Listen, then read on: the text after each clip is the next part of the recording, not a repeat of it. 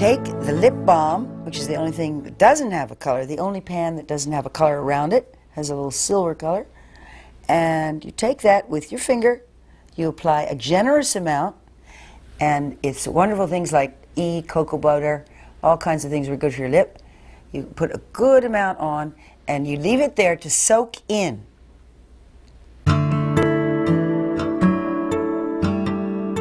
Spot concealer. It's a totally opaque formula that I got from a German drag queen. It was made to cover wine spots. Once you put it on, you won't see through it. It's what I use instead of foundation. But a lot of people will have to use foundation. If you don't have my brush, get something similar, like this. Okay.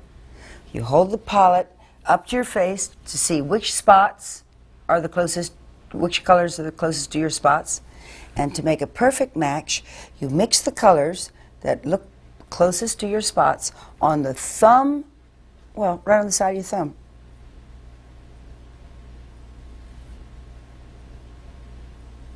Now, if you use foundation, you put the foundation on after the moisturizer, before the spots, and then put the spotter on after your foundation, directly on the spot. Now, when you're putting on the spotter, don't make the mistake of, when you put it on a spot, don't make the mistake of smearing it off the little tiny spot you put it on. Make sure you press it right in, pat it right into the spot itself. Don't move it. Okay. After you do the spots, you set them or fix them with loose powder, and you do it just in that little spot.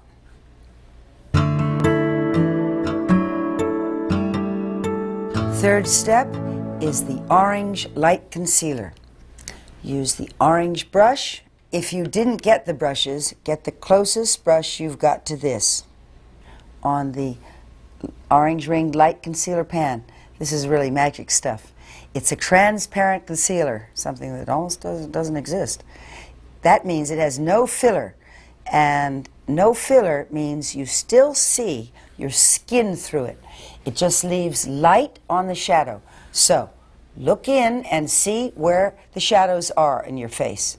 See, I have shadows, most women do too, all around the howdy-doody line. The howdy-doody line is from here to here. Also, usually we have ruddiness right underneath our nose. Just get that right in there. And then you pat it in. Everybody's shadows are approximately the same place, but they move a little bit, so that's why you have to look and see where your particular ones are.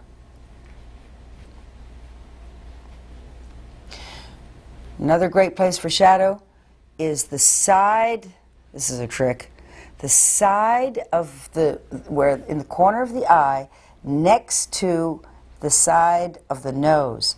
As our skin thins, the nose bone shows through the nose and gets very dark, which makes your eyes look closer together. You want to take this transparent concealer and put it exactly on the shadow, and put on a little bit. And also, you're very thin right here at the corner of the eye, going out. Try not to bring it down, try to bring it going up. And then you pat that in.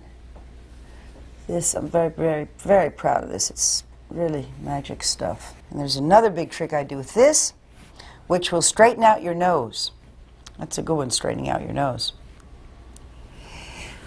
I like to do it with my finger because for some reason I have more control with my finger than a brush, but you know, you might like your brush.